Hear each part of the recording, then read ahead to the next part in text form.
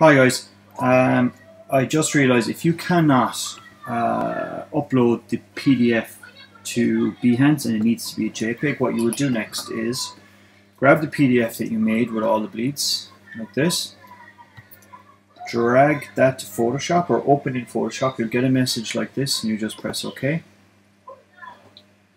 Pops up like this, okay, with a transparent background. Press flatten image and go save as JPEG. I'm going to save my desktop. This. And because this is going under Behance, it doesn't have to be huge. Okay, all done. So now if I go to my desktop and press on that JPEG, I have a JPEG version with marks and bleeds. Okay, all done.